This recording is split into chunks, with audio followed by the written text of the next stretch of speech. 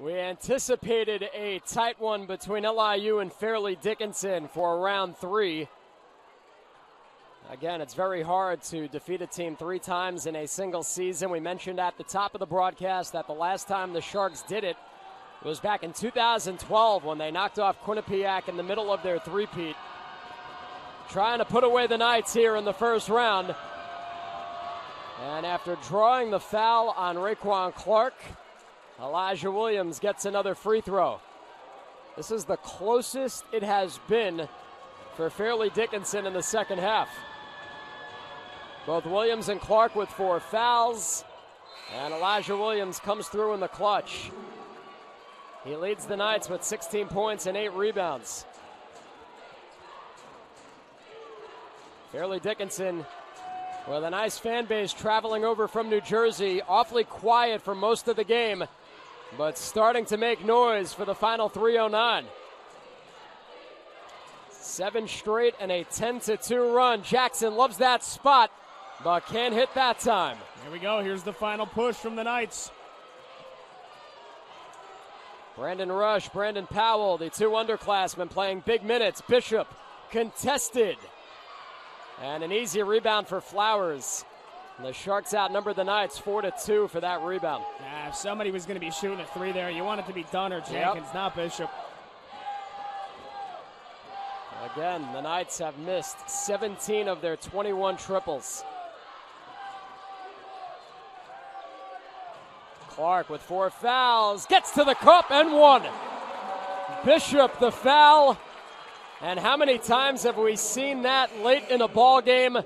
A crucial bucket and a chance at 3 for the NEC's leading scorer.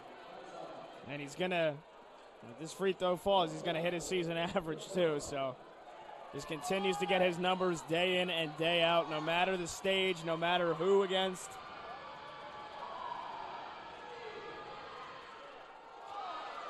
Not his night at the foul line, that's for sure. He's now 0 for 5. Yeah, and how about that? LIU 6 of 13 from the free throw line. They've left the door a little bit open. Jenkins splits. There's your boy Dunn. Thank goodness for Bishop. On the second chance, Bishop off the mark, and Williams right there to follow it up. They basically need, though, a stop now on every defensive possession. Yep. And they're going to get one. Oh, there's a big one. Agosto stepped out.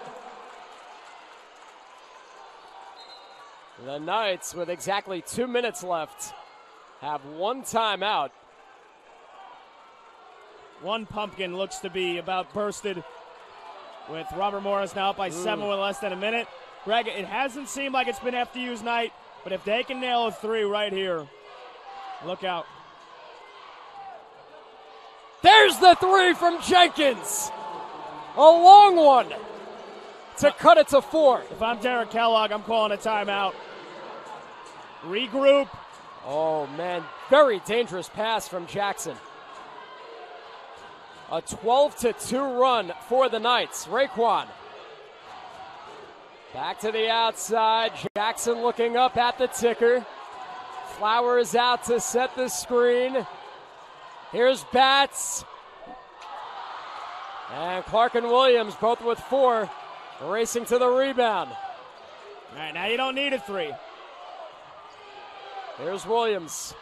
Backdoor. Powell. 2-point game. Derek Kellogg calls the timeout with exactly 60 seconds left. Another classic between the Sharks and the Knights. Exactly how we drew it up.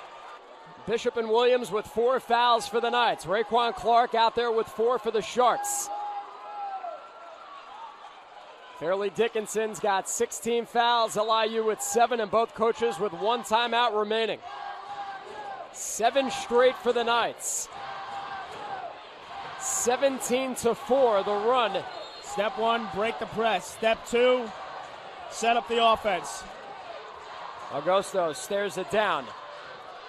Keeps his dribble and calmly gets it across. You got to try to take the full 15 remaining seconds off here. And if you get a bucket on top of it, gravy. What do the Sharks have in store out of the timeout? Flowers. Oh boy, Jackson needs to force one. Can he get it off? He's rejected by Bishop, and time ran out. The officials immediately head over to the replay monitor. Even if there was time left, there might be a fraction of a second. So it's 31 2/10. 1 on the shot clock. Here's what they've got. Raekwon, can he get it off? And he did, but he couldn't get it to fall. Here come the Knights. No shot clock. Underneath, Williams, and 1!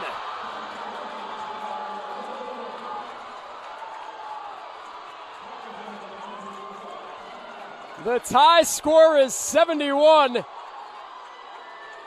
Ty Flowers guilty of his third. And Elijah Williams with 20 points with one more coming at the line. Just to make it a 10-0 run. Brooklyn deafening. Nothing but net from Elijah Williams. Both coaches have one timeout left. Derek Kellogg urging his team to get across the timeline. Derek's letting them run it out. Here come the Sharks. Looking for the lead. Fitting that it's Raekwon Clark. The step back. Rejected. Got it back. Running out of time. Raekwon looking up. And we get a timeout from Derek Kellogg. The shot was waved off. That's the fun part right here. What will the look be for the Sharks off that baseline inbounds play? Unbelievable. Elijah Williams, just like Raekwon Clark a few weeks ago in Hackensack, skating through the second half with 4 personal fouls. And he has tied Ty Flowers for the game lead with 21 points, plus 12 rebounds. He's got a double-double. And right now, the possible game-winning bucket, plus an N1 to break the tie. Knights come out of it with Williams, Bishop, Dunn, Jenkins, and Powell. Let's see who the Sharks go with to send it in. Jermaine Jackson is going to keep it. This one for a trip to the semifinals. Jackson looking, goes to Batch. Julian takes it in, off the window, and the Sharks take the lead. 0.8 of a second. Final chance for the Knights. Hail Mary, tipped. Sharks win. Sharks win. Sharks win. Julian Batts is the hero, and LIU is going back to the semifinals.